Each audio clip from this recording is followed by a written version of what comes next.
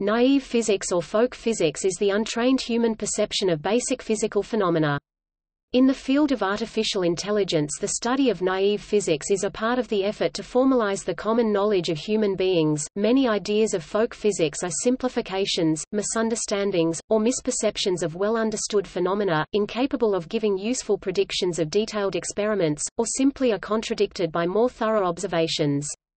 They may sometimes be true in certain limited cases, be true as a good first approximation to a more complex effect, or predict the same effect but misunderstand the underlying mechanism.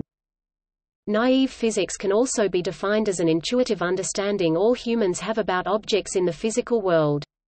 Cognitive psychologists are delving deeper into these phenomena with promising results.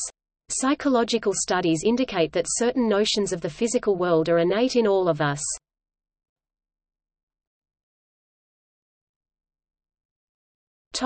Examples. Some examples of naive physics include commonly understood, intuitive, or everyday observed rules of nature. What goes up must come down. A dropped object falls straight down. A solid object cannot pass through another solid object. A vacuum sucks things towards it. An object is either at rest or moving, in an absolute sense. Two events are either simultaneous or they are not. Many of these and similar ideas formed the basis for the first works in formulating and systematizing physics by Aristotle and the medieval scholastics in Western civilization. In the modern science of physics, they were gradually contradicted by the work of Galileo, Newton, and others. The idea of absolute simultaneity survived until 1905, when the special theory of relativity and its supporting experiments discredited it.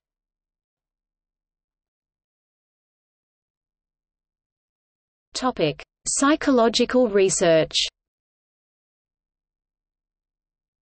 The increasing sophistication of technology makes possible more research on knowledge acquisition.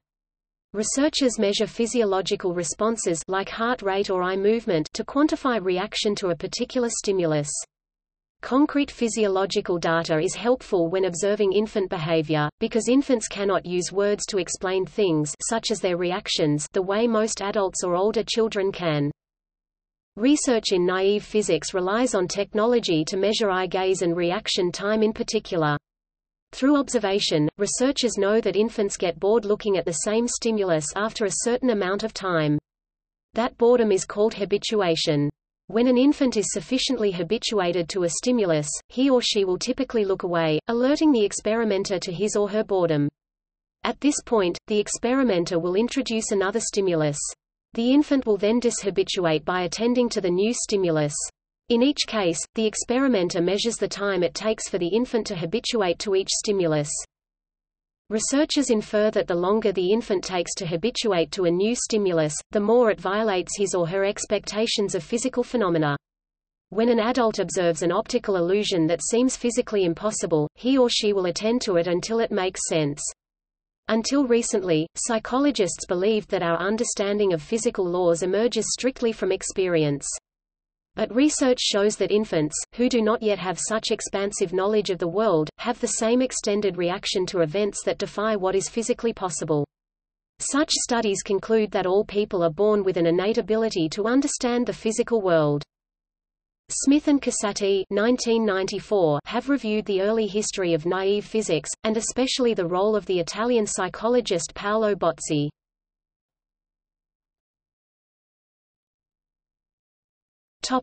Types of experiments. The basic experimental procedure of a study on naive physics involves three steps: prediction of the infant's expectation, violation of that expectation, and measurement of the results.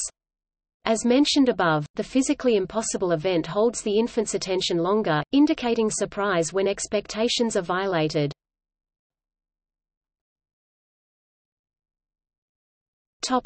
Solidity. An experiment that tests an infant's knowledge of solidity involves the impossible event of one solid object passing through another. First, the infant is shown a flat, solid square moving from 0 degrees to 180 degrees in an arch formation. Next, a solid block is placed in the path of the screen, preventing it from completing its full range of motion. The infant habituates to this event, as it is what anyone would expect. Then, the experimenter creates the impossible event, and the solid screen passes through the solid block. The infant is confused by the event and attends longer than in probable event trial.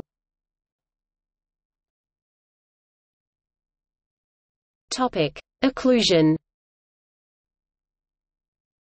An occlusion event tests the knowledge that an object exists even if it is not immediately visible. Jean Piaget originally called this concept object permanence. When Piaget formed his developmental theory in the 1950s, he claimed that object permanence is learned, not innate. The children's game Peek-a-Boo is a classic example of this phenomenon, and one which obscures the true grasp infants have on permanence. To disprove this notion, an experimenter designs an impossible occlusion event. The infant is shown a block and a transparent screen. The infant habituates, then a solid panel is placed in front of the objects to block them from view. When the panel is removed, the block is gone, but the screen remains. The infant is confused because the block has disappeared, indicating that she understands that objects maintain location in space and do not simply disappear.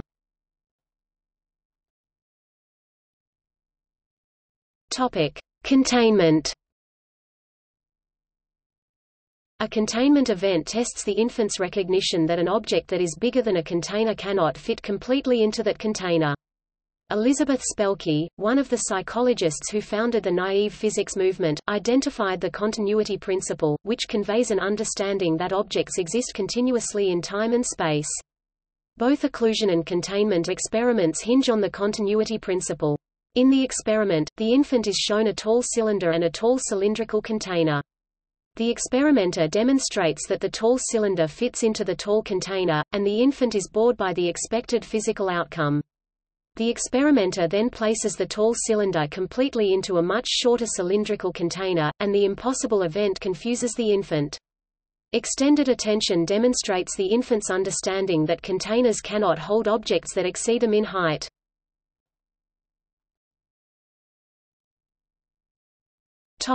Baillargeon's research.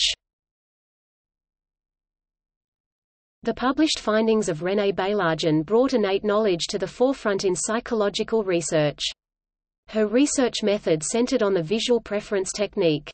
Baillargeon and her followers studied how infants show preference to one stimulus over another.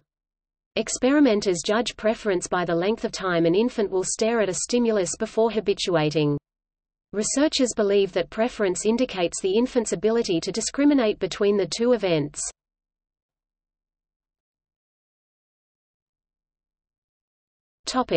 See also: